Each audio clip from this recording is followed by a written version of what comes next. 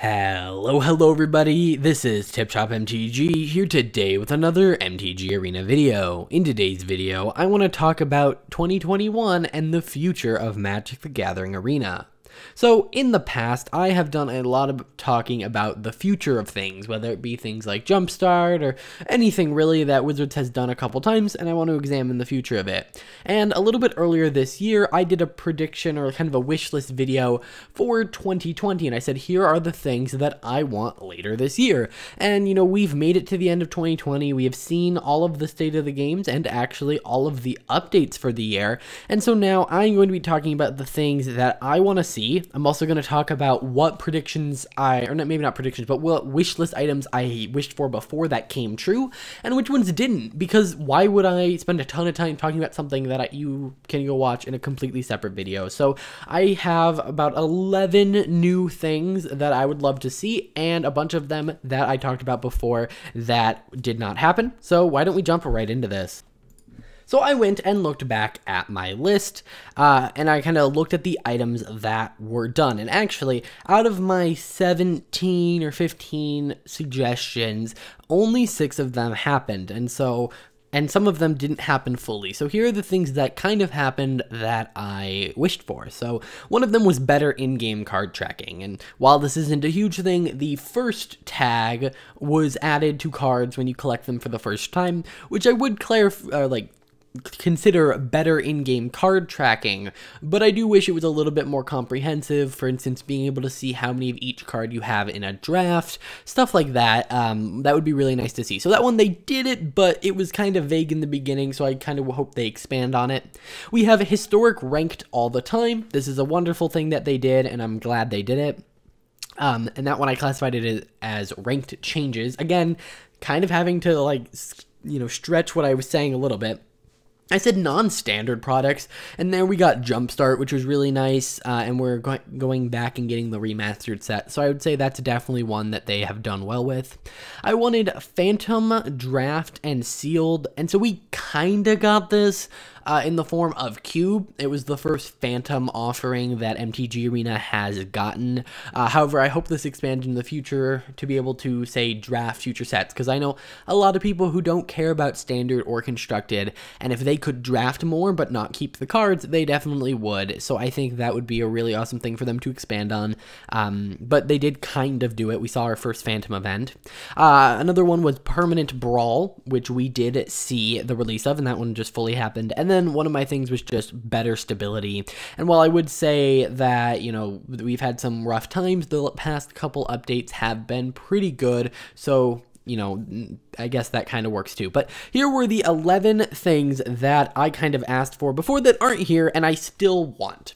So better single player content. I would love, for instance, a better Sparky where I could give it any deck and it would somewhat know how to pilot it. Yes, it may not be able to figure out that this is an infinite combo deck, but if I give it a meta mono red deck, it should be able to pilot that and help me test out my deck against certain archetypes.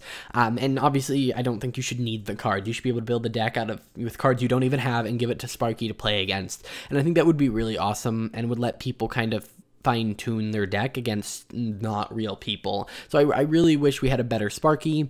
And then the other thing is a story mode, and I mentioned this last time, maybe not story, but maybe like a single-player campaign where you go and you defeat lots of enemies. It could be cool if it's similar to like Super Smash Bros. Ultimate's World of Light, maybe. Kind of similar to the Color Challenge, actually, where you start off with a deck, and as you go, you unlock more cards or more groups of cards, and then you're slowly building up this deck. Or maybe there was like a kind of gauntlet mode where you very similar to like a sealed environment where you like open up some packs, fight against some AIs that, you know, scale, and then every time you defeat one, you get some extra cards, and you don't keep any of the cards, but it's just this little fun game mode you do, or maybe you do keep the cards, I don't know. I just think it'd be really cool to give some better single player content, and I get Magic is a multiplayer game, but I think there are some really interesting avenues that could be explored for a single player experience. I would also love a new way to obtain cards for Historic. We did, I guess, kind of see this with Jumpstart being a non-booster pack thing, but that's not really what I want. I don't want to limit the options, I want more options. For instance, I would love a Historic booster, and I know this sounds very vague, but, you know, there are so many sets in Historic. A lot of the time it's like, I could get it from this one set, but it'd be nice if there was maybe a Historic booster that had everything, or were, you know, the more relevant cards in Historic, which I don't think is a super huge deal, but I also kind of wish they were a little bit more lenient when giving out cards. I'd love to see more Historic ICRs, but like, the idea is like a Historic card, for instance, can only be played in Historic, but a Standard card can be played in both. So the fact that they value Historic and Standard cards equally, I feel like at this point that doesn't make a lot of sense. So I'd love to see them kind of increase the amount of cards we can earn in other ways. For instance, if there was a festival and it had a Historic thing, I would love if it just gave you a random Historic rare on every slot. I would feel much better about entering the festivals if instead of getting 5 styles, I got 5 styles and 5 rares. And I think a lot of other players would too, so I'd love to see that. I'd also like to see better in-game card and win tracking. Right now you have to use third-party tools for things like win tracking, and again, the improved card tracking we got this year was just first. So I'd love to see new stuff to go with that. I'd love to be able to see a log during and after matches of every step that's happened, because there are times where my phone rings, I look down and I look up and the board is completely different, and I kind of have to guess what happened. I'd love to see an in-game calendar rather than their website that seems to never get updated. I'd love achievements and long-term quest, very similar to the daily quest, but maybe they either reset with the release of a new standard set or whatever, or maybe they just don't. There's just a list of really long challenges, and you can get either little rewards or not even rewards for completing them, and they're like long-term things. Like, you could not complete in a day if you played for 24 hours straight, and it would give players like a long-term goal to go towards, and maybe could encourage less people to net deck if you have challenges that maybe reward them with packs or cards or styles, or like a card sleeve if they are extremely hard to do. I think that more Phantom Draft and Sealed events would be great. Obviously, the mobile app, which we know is coming out around the corner. I'd love to see 4-player modes, which I think a lot of people would. And I would say it's probably the #1 most missing feature from MTG Arena, and we'll talk about that a little bit later.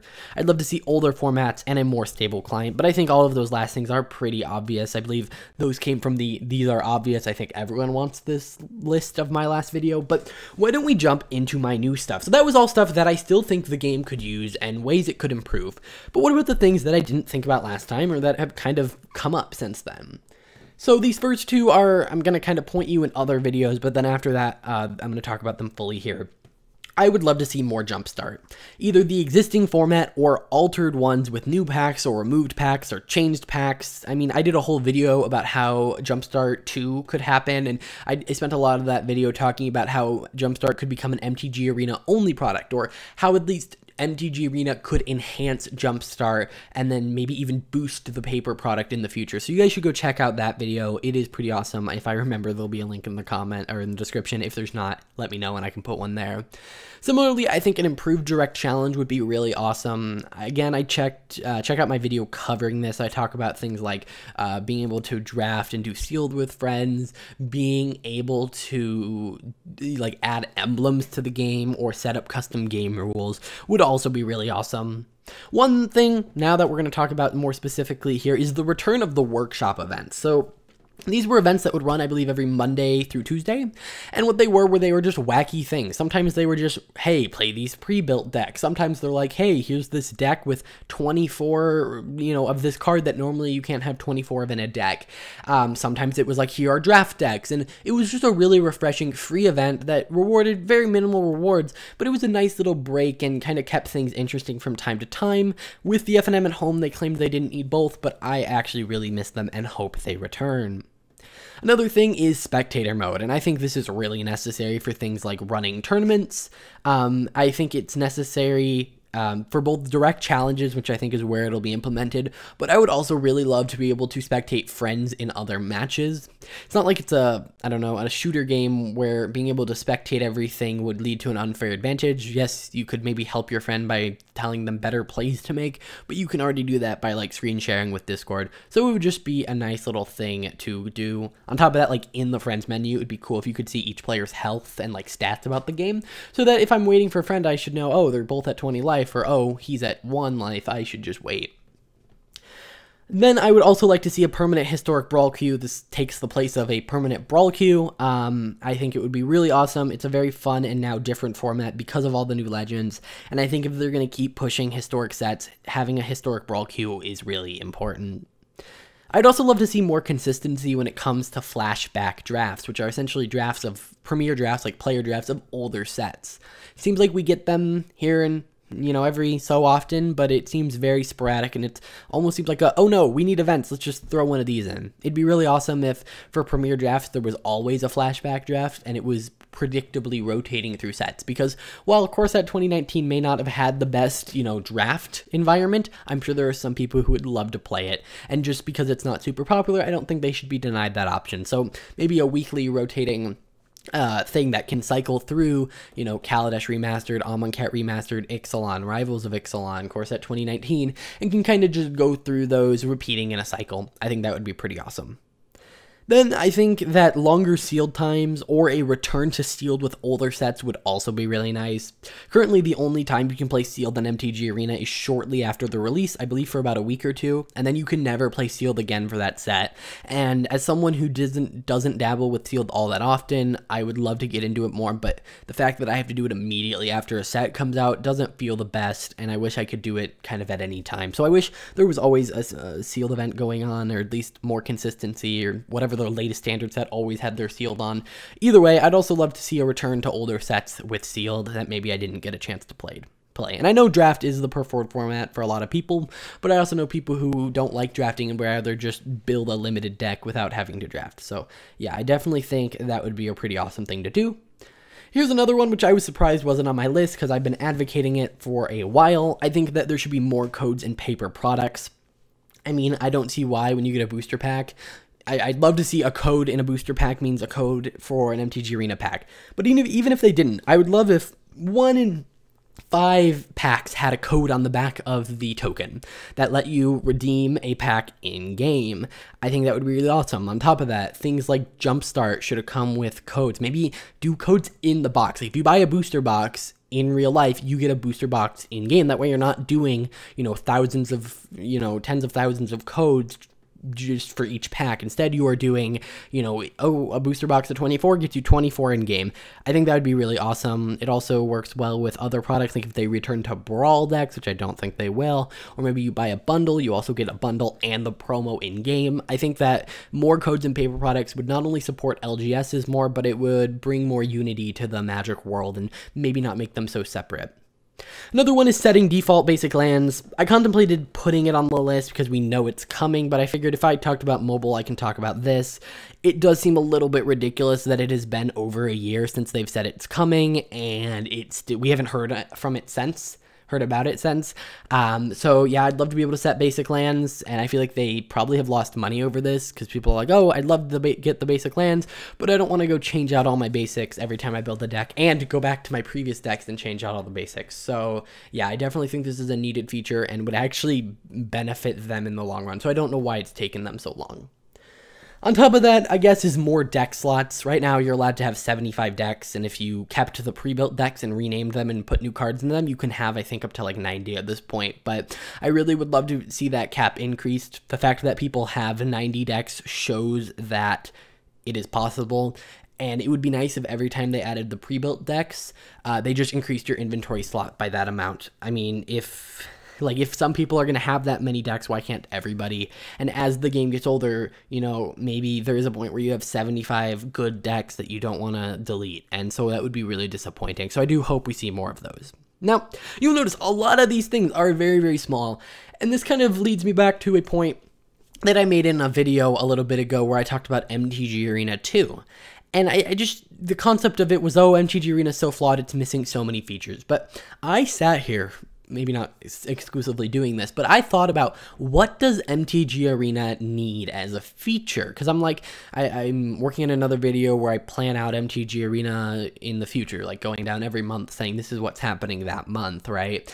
And I'm thinking to myself, okay, I want to make sure there's feature releases every so often, but what features are really needed? I mean, like, 4-player modes are probably the biggest thing here. And that's about it. So I think once we get 4-player modes, I mean, the rest is just events. And so I kind of look back at my state of the games where I say, oh, it's just advertisements of events. And I'm like, well, maybe that makes sense. I mean, yes, they can improve direct challenges. Yes, there are little quality of life things that could update. I'm not saying there's nothing they could do, but if I'm looking for a substantial feature update, they're really running out of things. And maybe I'm forgetting something, but a lot of these things seem really small, and I wanted to do more suggestions, but I'm having trouble coming up with ideas. And honestly, doing this has been kind of eye-opening. I mean, I bashed on the December game update, but maybe it wasn't that crazy. I just wish we were getting more quality of life things that don't seem like they would take that long. But I want to know what you guys think in the comments down below. Are you happy with the amount of features we're getting in MTG Arena? Do you wish it was more? What features am I not thinking of? Is there something pretty big? Obviously, right now they can release sets. And honestly, you know, they're trying to release sets as fast as they can, but if you release them too often, people aren't going to buy them. So it's this delicate balance of like, what do they do with the game? And I really want to know what you guys think about that in the comments down below. Either way, if you guys enjoyed this video, hit that like button, subscribe, and I will see you guys in the next one. Bye.